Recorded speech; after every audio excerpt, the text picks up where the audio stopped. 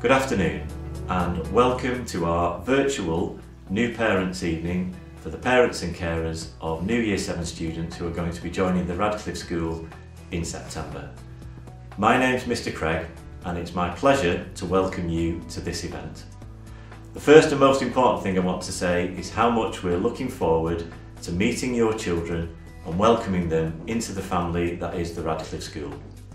Now, under normal circumstances, I would be addressing you in the main hall of the school in a face-to-face event, and we would have welcomed you into the school building.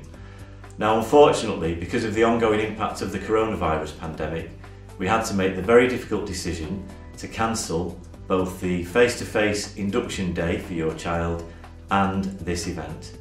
However, as a replacement for that, we have put together a lot of other alternatives in order to make sure that your child can still have a smooth transition and a successful start with us, and that you, as parents and carers, can receive all the information that you need. Now, you will be aware that we have two members of staff in school who are responsible for induction. They are Miss Parks and Mrs. Jones. Now, those two members of staff have visited all your children's primary schools, either in person or virtually, and they're going to continue to do that over the next few weeks before the end of the academic year. We've also provided all of the Year 6 teachers with packs for your child containing lots of information about the Radcliffe School and about secondary education in general. So I would encourage you to help your child to complete those so that they've got all the information that they need in order to make a successful start in September. We also have a really good transition section on the school website, and if you haven't yet had a look at that, again, I would encourage you to do so. There's an awful lot of resources on there, videos, virtual tours of the school, and messages from key members of staff. Perhaps the most crucial thing that we've done is we've made the decision that the first day of the new academic year, that's Tuesday the 7th of September, will be a replacement induction day for our new Year 7 students. So on that day, no other students from other year groups will be in school, and we're going to replicate all of the activities that we plan to do this week on the induction day with those new students. So please be assured that your child won't miss out, and they'll get all the activities, all the support that they would have had this week when they come in September.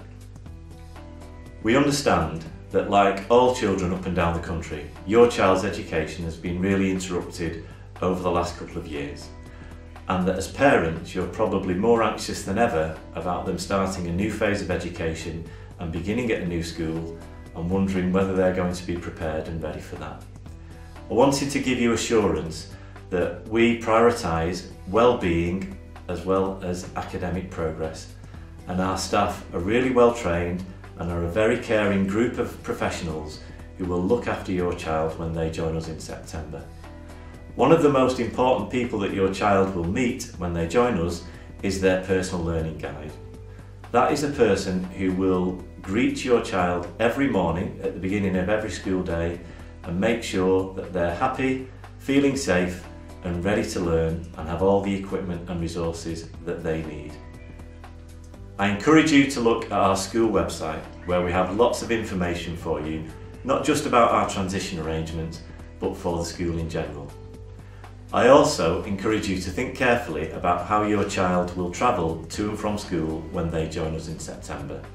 We encourage all children to walk, cycle or take the bus to school, if possible, in order to ease the congestion around school at the beginning and end of the school day.